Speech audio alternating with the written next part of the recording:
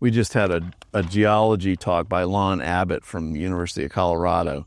He brought out sections of the geologic map, and you can see from this, like they've got everything from Black Canyon granite kind of in the main portion, and these are all intrusive dikes into the geology, the basement geology, all these red lines. And these are actually pockets of river gravels and sands that were left on the top of the canyon by rivers at some point.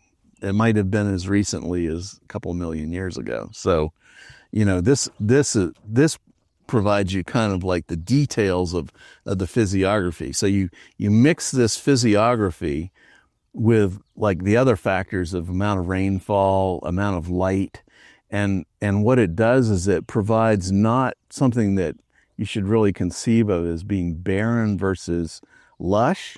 It creates the variety of habitats necessary to support a really rich variety of plants and animals. That's really the story, and each one can get to be specially adapted to the area where they are, whether it's got a ton of light, is much drier, or is wet and might be in a seep on the canyon wall. So it's the variety that's really important.